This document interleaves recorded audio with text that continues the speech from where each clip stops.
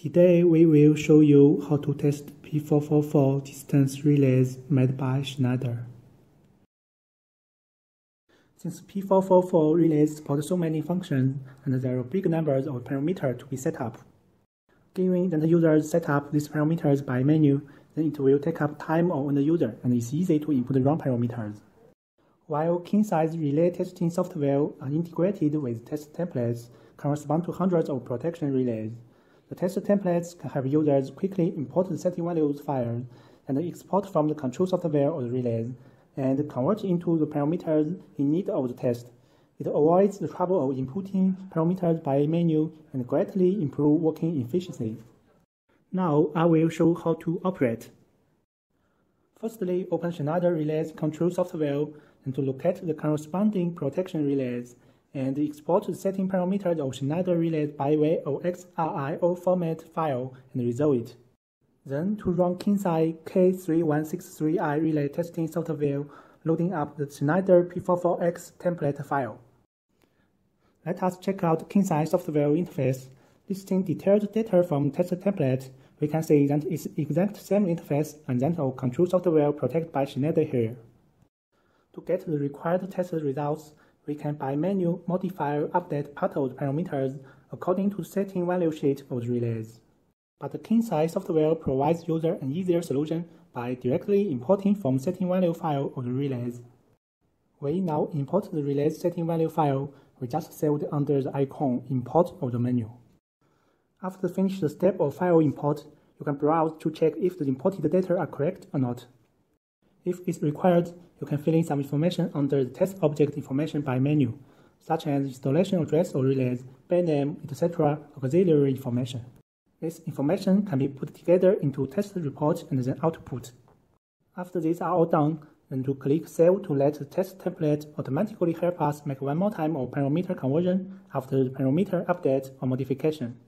After saving again, go back to main test interface of Kingsine software, and now all well-defined test points will be automatically updated in the corresponding test template.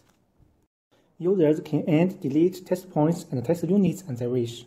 Before officially starting test, we need to check if Y connection is correct. First of all, we check how binary output terminals defined in relays. Here, distance trip is defined as relay 9, overcurrent trip is relay 10, and the low frequency trip is relay 11. These are terminals of voltage output and current output of relay test set. Now we connect them to PTCT input terminals of relays. Back to relays trip contacts, and respectively connect relay 9, relay 10, relay 11 to the relay tester's binary input ports 1, 2, and 3.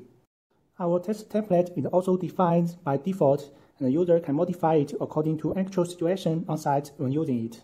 In case of only one unified trip contact, it may be necessary to test all functions by each. When testing one function, temporarily disable other functions to avoid mutual interference. Now we start checking sample values before officially running auto test. This check can confirm whether we made the correct wiring on voltage and current terminals. We activate first test unit in test center and click Run button to start output. Then read sample value on control software of relays or directly read data in relay panel.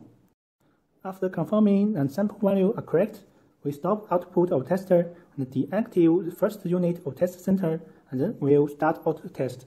We directly click the Run or function file button to start test. The software will arrange it by the order of test units in test center, performing each activated unit from top to bottom. Once one test unit got tested, it will automatically go on to test the next test unit. During tests, after each test point is complete, software will compare test result with setting values of object relays. It's automatically judged and passed when test result is within error range, otherwise it's judged and failed. It's auto marked in red color for test points judged and failed. After test, we can browse test results and reports. The test points in question can be retested separately, and the results will be updated independently without affecting other previous data. For saving test results, we have two methods. One is save in XML format, and the other is to save in RTF format. XML format can be reloaded in king-sized KRT software for subsequent failure analysis, or it can be used as a template for next test. RTF format can be used for editing and printing output. After reloading XML format report, it can be exported to generate RTF report again.